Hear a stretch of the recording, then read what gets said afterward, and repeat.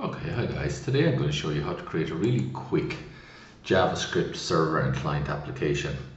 For the server I'm going to use Java because hey, I haven't used it really in 2 years and I thought it'd be interesting just to change things up a little rather than using .NET, etc. or Node. I'm going to use a website called Spring Initializer to create my project. I'm going to use a website called Websocket.org as my JavaScript client site. It does give you the code here if you actually wanted to do it yourself. I'm also not going to just start from scratch. I'm going to use this blog I quickly found. I'm going to loosely follow it.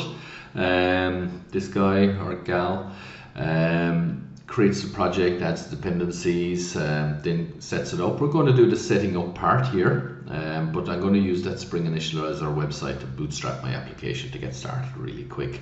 The JavaScript, I'm not going to create the JavaScript, I'm just going to use this websocket.org. So if you really want to do it, you can actually copy the JavaScript from down here, or you can, let me go back here, you can copy the JavaScript and the HTML from here, it doesn't really matter.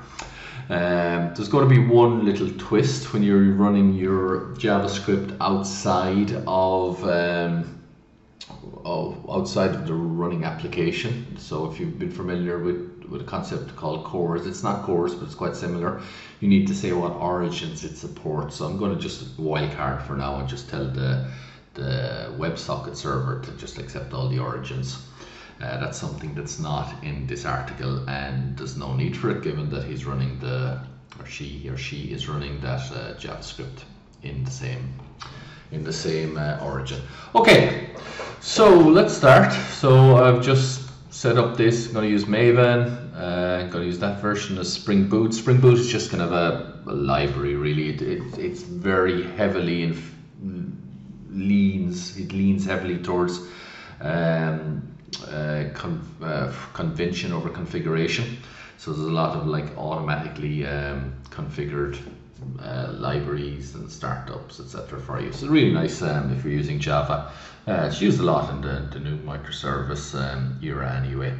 So I'm gonna I've also added a dependency, WebSocket, so I'm going to need that library. So you can actually select what you're interested in here in the Spring Initializer, and it allows you to basically generate a project. So I'm generating that project, demo WS.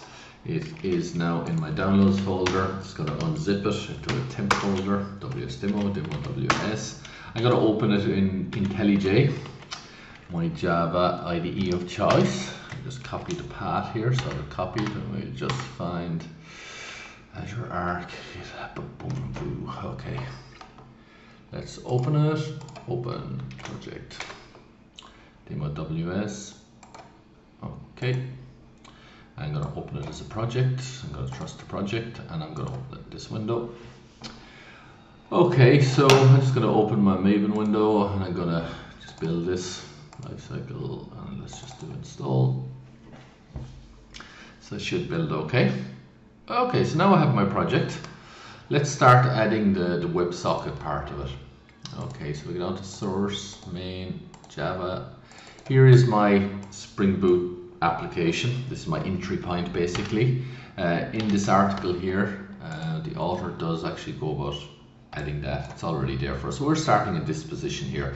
I'm not going to copy the package, the namespace for .NET people.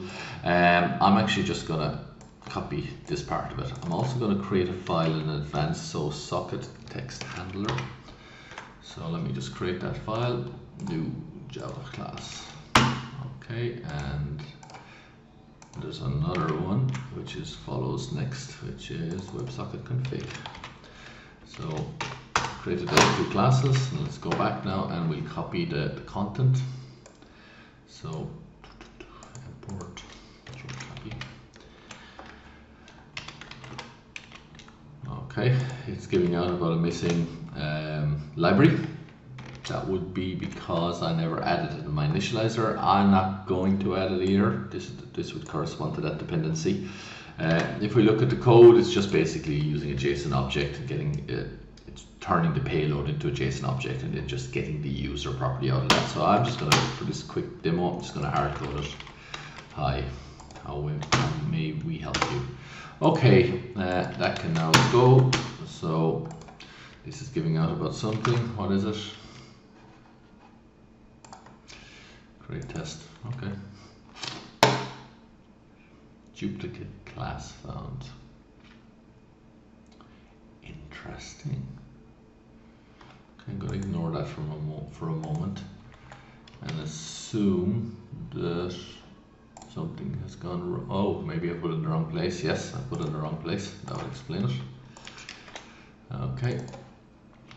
This is what I need to replace. Okay, now let's move on to the configuration part, which is here. Copy the content here again, ignoring the package.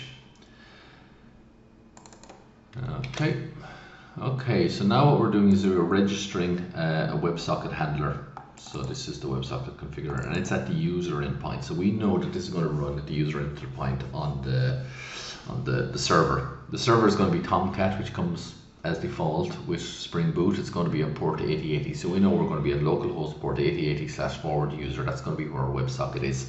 I also did mention that we're actually going to support origins.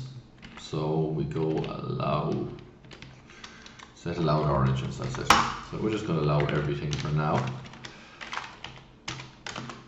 Okay, so that should work.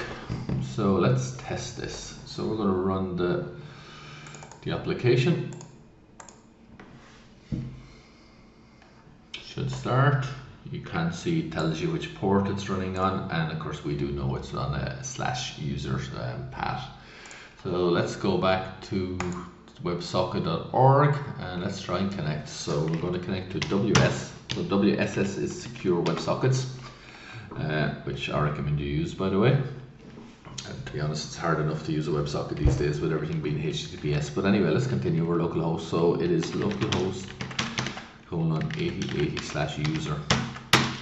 So in theory, we should be able to connect, and now we're connected. So if I send it some information, it was trying to do this JSON object and get the user, etc. Now we're just basically going to get the response. Let me just quickly go back to refresh our memory.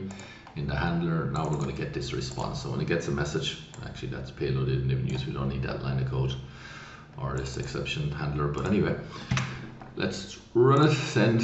So we sent this and it received, it responded with received. That's pretty much it, really quick. I suppose the thing to catch, there's a few things that can catch you out with WebSockets. WebSockets, when they have an error, the error handler doesn't really give you any information. So it's on the closed handler you will find information. So I've done this before, and I quickly discovered the origin issue. So I allowed set the allowed origins basically. What else? I wouldn't recommend you do it this way anymore. There's better solutions, especially if you're using the cloud. With AWS, you have API gateway. API gateway supports WebSockets. With Azure, you've had SignalR for a while. You've had the SignalR service, and in fact, since build this year, you now have the Azure Web Pub Sub, which is actually a better fit for this JavaScript client because it's just a raw WebSocket. Let's call it that, rather than have to bring in the SignalR client and understand the hubs, etc. So that's pretty much it. I hope it's helped someone. And we'll leave it there.